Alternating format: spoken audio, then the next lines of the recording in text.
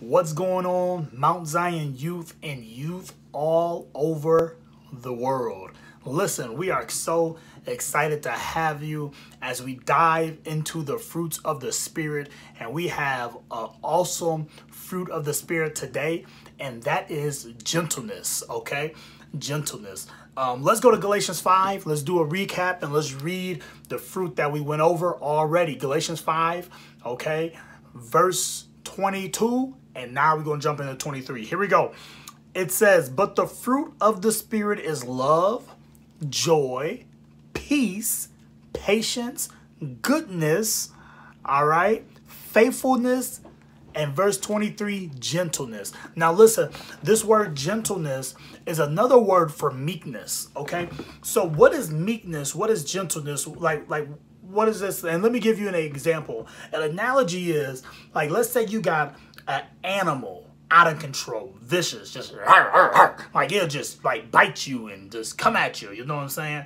And what meekness and gentleness is, it means power under control. So you got this wild animal, okay, he'll come at people, but let's say a person gently touched the animal on the shoulder, okay, and then the animal became tame. It was like,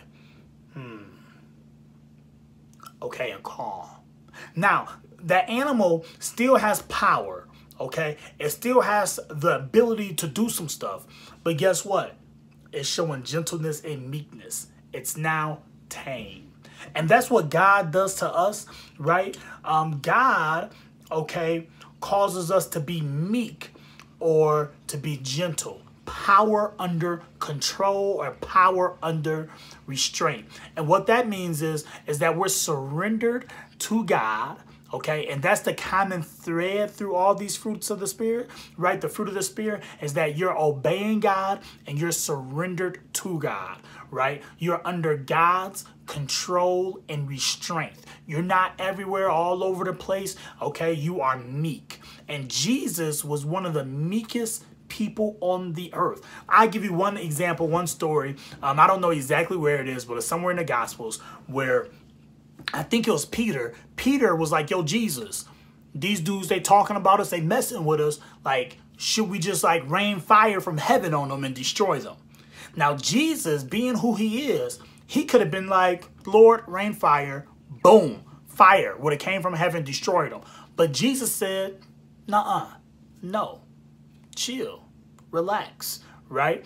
When Jesus was on the cross, he could have gotten legions of angels to come deliver him. As like the one dude next to him was like, yo, since you the Christ, the Son of the living God, like get us down. We all can escape. And guess what? Jesus was like, no.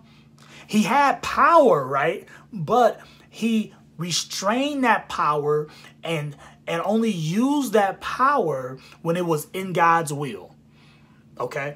And guess what? The Holy Spirit has given us power. The Holy Spirit has given us influence. The Holy Spirit has given us creativity and ideas.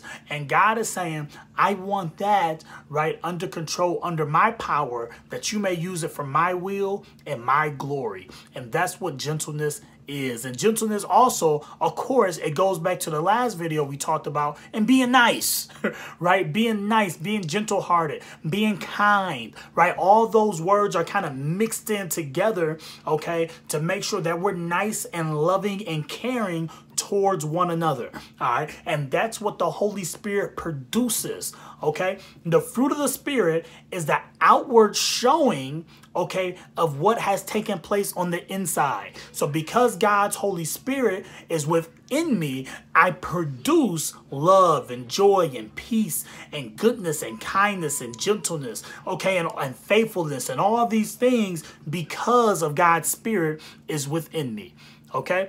So the application is go out and be nice to people, okay?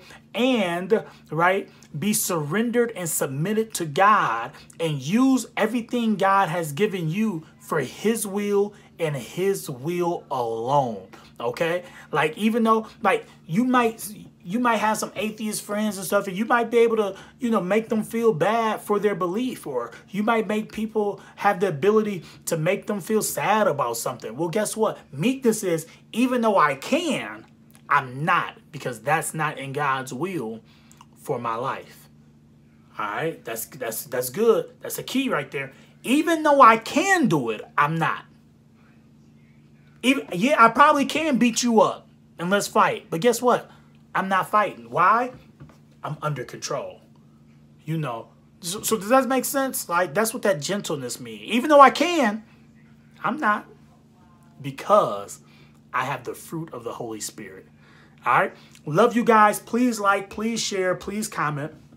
Thanks for watching, as always. All right. See you in the next video.